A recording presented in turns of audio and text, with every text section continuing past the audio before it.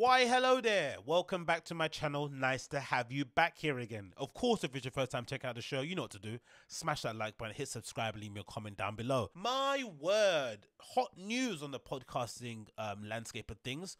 Joe Rogan might have lied. He lied. Joe Rogan lied to us, his audience, his hallowed fans, the people that worship him, buy everything that he puts out, are obsessed with kettlebells and jiu-jitsu. He lied to us.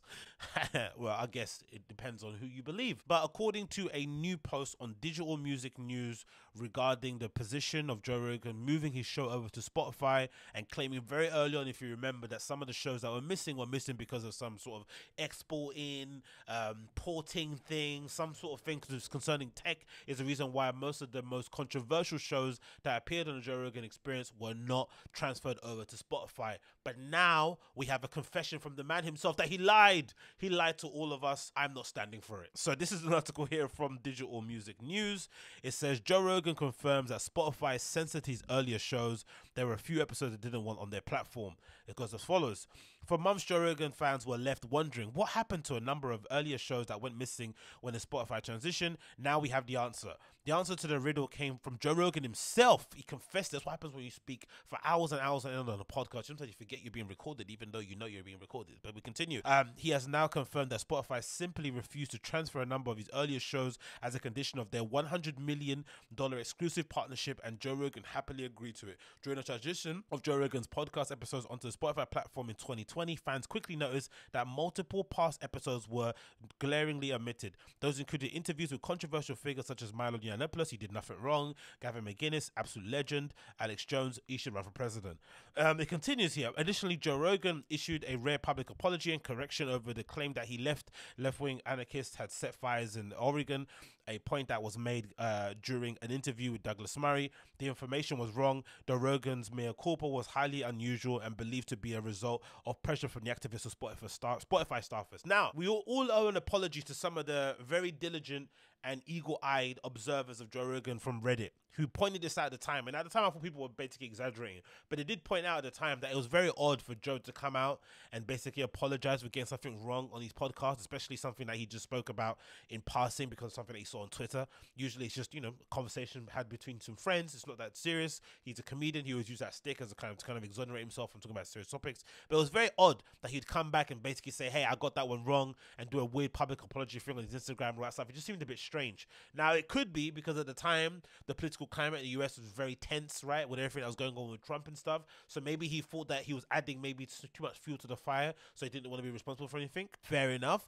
But now that we've seen everything that's transpired since then, it maybe does lend credence to the suggestion that the only reason why he did apologize and clarify exactly what that story was due to his deal with Spotify and the sensitivity around, you know, the reasons, you know, around maybe why they can maybe nullify it if you don't do certain things. You know what I mean? It continues here. In a recent podcast discussion with comedian Fahim Anwar, Joe Rogan stated that Spotify is now completely hands-off when it comes to his podcast, though that wasn't the case during the early days of the deal. But despite his frequent declarations regarding free speech, Joe Rogan himself seemed happy to delete his earlier shows to seal the deal. And if you remember correctly, in the beginning, he did moan. He was very careful about it, but I remember a couple episodes he did moan about certain people at Spotify suggesting guests, but asking him what guests he had coming up. And that's one thing that Joe kind of refuses to do, which is something I really respect him for, and it's something to kind of look up to if you're kind of doing your own thing in terms of content wise. He definitely kind of molds himself or tries to create a life for himself that will require him to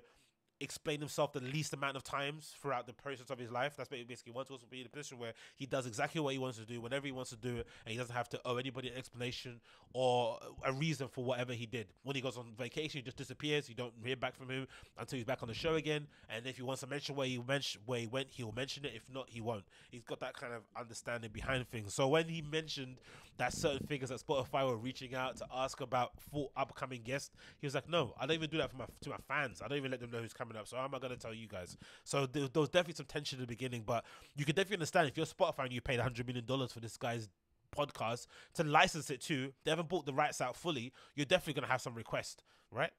Continues. Ironically, the topic of Spotify came up in the context of corporate censorship, specifically Netflix censorship of an episode of Hassan Minaj's Patriot Act, which should have been completely taken off air because it was probably one of the worst shows I've ever seen in the history of the world. But hey, if you're living in Hollywood, you probably think it was amazing. Following pressure from the Saudi Arabian government, when I saw that Hassan's show was pulled because of the criticism of Saudi Arabia, I was like, what, Netflix? It made me like, man, I don't know if that's the place. I don't know if that's the place anymore, because I feel like there's too much corporate involvement. There's too much influence on content. Imagine the lack of it. I don't mind hypocrisy, right? The legend Hippocrates himself, Andrew Schultz, always says, right, hypocrisy is actually a tool that you can use to armor yourself with, right? It's really funny when people come out and just kind of declare their own hypocrisy. But when you pretend you don't have any, that's when it gets a bit annoying. Continues. Anytime anything gets big enough, you're going to get shit like that. And while said, there's going to be strings attached. And he said, yeah, that's criticism of me being on Spotify, Rogan quipped while letting out a laugh, which raised the question of whether Spotify actively censors Rogan's editorial freedom. He says, they don't give a fuck, man. They haven't given me a hard time at all, Rogan stated before spilling the beans on censorship bit. He said there was a few episodes they didn't want on the platform, and I was like, okay, I don't care. But other than that, in terms of what I do in the future, the big test was having Alex Jones on. So that answers the question, though Rogan insisted that there won't be a further corporate oversight moving forward. A lot of people are like, they're telling Joe Rogan what can do, they're not. They're not. So now we have the answer. Now we know that Joe Rogan's show was censored, and all the things that we were saying prior as fans in forums, on YouTube comments when they were still around, were not without merit. And it makes sense, to be completely honest, right? If somebody offered you $100 million deal, I would understand why you would maybe buck and decide to kind of go back on some of the things that you said in terms of sponsorship, because $100 million is $100 million.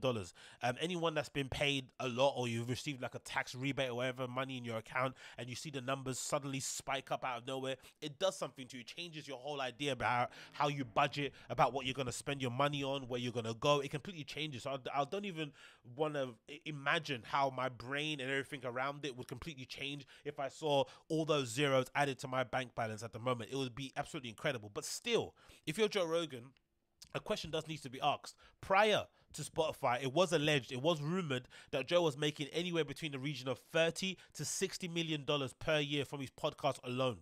Doesn't include what he does in stand-up, anything, just from podcasts. That's what allegedly was the figure that was thrown out there. Even if it's $10 million per year, is it really that life-changing to sign a $100 million contract when you know you've got a podcast that you can basically do until you're dead, right? Because it doesn't require any sort of like athletic ability or, you know, whatever it may be, right? You're just sitting in a chair talking for hours on end. It's something that you can do forever and ever. Was there really a reason or a desire? What was the real desire outside of obviously the immediate monetary gain to sign that Spotify deal? And was it really worth it if it meant that you'd have to censor your show and to prevent you from maybe having the possibility to put your friends on the platform again? Look at Chris D'Elia and Brian Callen. I'm sure they could have used the Joe Rogan co-sign when they were going through what they were going through, but unfortunately, because of his alignment with Spotify and the amount of brand deals and ads that he has at the beginning and the end of his podcast or whatever it may be, or sometimes down in the middle if you listen via the Spotify app, it really messed that whole thing up. So it's definitely a question that needs to be added on there.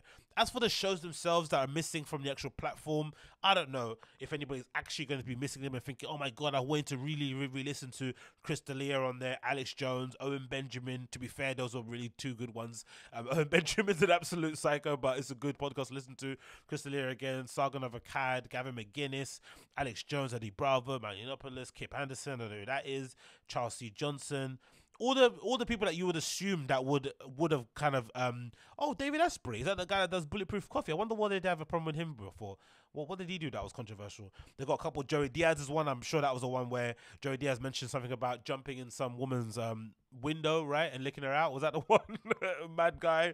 You got love Uncle Joey, Pete Hansen. You know, there's a few on there, but I'm sure they're not going to lose any sleep over some of them that have gone missing. Is it disappointing? Yes, maybe, you know, Joe Rogan was a bastion of, you know, fighting against censorship. But sometimes, unfortunately, money does sometimes do the talking. And at this stage of Joe Rogan's life, he has FU money. But if he actually wants to cement the legacy of his family for generations to come, taking a $100 million deal is definitely going to take some stress off of his shoulders. So it makes complete sense. But let me know what you think in the comments.